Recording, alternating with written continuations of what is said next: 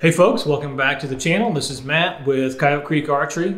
Today we're going to do a quick bow test, and I want to talk about something that has been discussed a lot in archery over many years, and that is what peak limb weight bow should you buy. If you're looking to shoot 60 pounds, should you buy a 60-pound max weight bow or a 70-pound max weight bow, or does it even matter? We're going to test these two bows out. I've got two identical bows here set up, and we're going to test them out and see. This is the Bowtech CP28. It's one of my favorite bows. I love this little thing. It's just a great shooting bow, great feeling bow, nice and compact and fun to hunt with. I've got two of them here. Okay, they're both set up the same. This bow is set up to a 28-inch draw length on comfort. If you can see on the disc there where it says comfort. Okay. Look in the picture here. This is a 70-pound max weight on the draw weight for this bow, and when I put it on my scale, it came in at 60.1 pounds. This other bow is a 60-pound max bow. So look at the picture. You can see the limb sticker. 60-pound max weight. Again, we're on comfort. 28 inches. This one came in at 60.3. I'm using a whisker biscuit on both of these.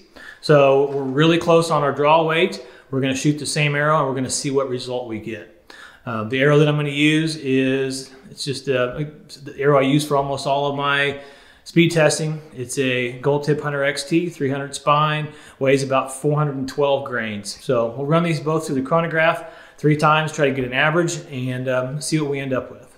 Okay, so I'm going to start out with the 60-pound max weight bow. Again, Bowtech CP28.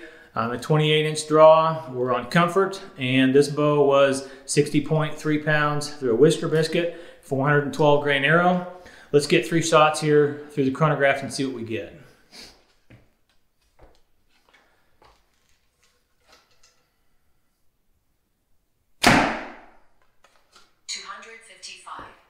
Okay, 255 feet per second with our first shot on 60-pound bow.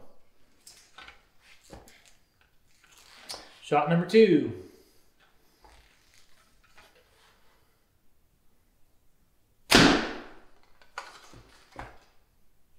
Same thing, 255 feet per second. We'll shoot one more.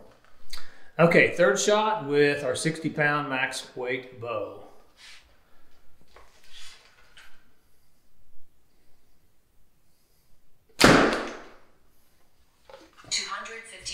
254 feet per second. So I had two of them at 255. We'll just call that 255 feet per second with a 412 grain arrow. Now let's go to the 70-pound max weight bow, turn down to 60.1 pounds, and we'll see what the difference is. Okay, now I've got the 70-pound limb bow.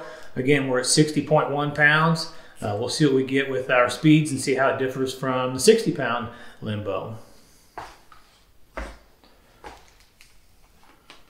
Draw feels the same.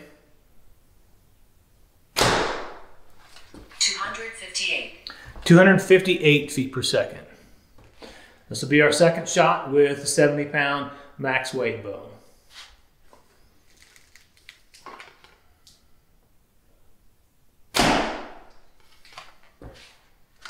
.258 feet per second, again with the second shot. Okay, one more shot with the 70-pound max limb bow.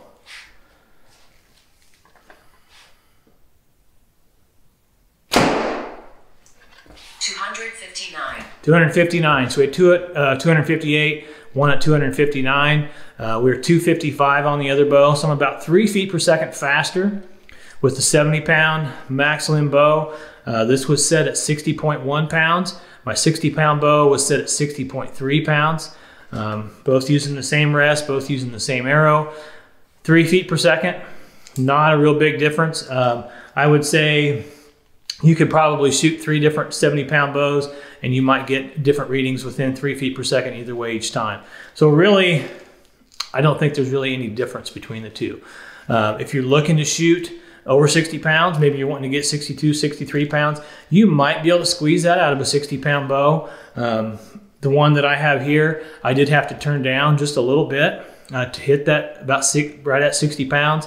So it was about 62 pounds from the factory. If you're not wanting to shoot over that, 60-pound bow would be fine, but you could do the same thing with a 70-pound bow. It's just really what range are you looking for? Efficiency, I don't really think matters anymore. I think these bows are made so well, I don't think that's a big deal. But that was always something that people always talked about. If you're going to shoot 60 pounds, get a 60-pound bow, because the efficiency is not going to be there with a 70-pound bow turned down. I could prove that that's not the case. So get a bow that's going to fit you and a bow that's going to work for your draw weight range. Obviously, if you're wanting to shoot 55, 57 pounds, you're going to want a 60-pound bow. But just look at those things, and all different draw weights work for different people. I like to shoot right around 60 pounds, so that's kind of why I wanted to do this testing and see which bow might be a better option to go with, the 60-pound max or the 70-pound max. What I'm seeing is I don't think it really matters either way. That's just one little sample with 2 different bows. You may try this out with 2 different bows and you may get a different result, but that's what I'm finding out, and I wanted to share the results with you so that you can make an informed decision. CP28 is a great bow, so if you get a chance, go to your local dealer, come in here to Coyote Creek Archery and check it out. I think it'd be a great hunting bow for most any situation.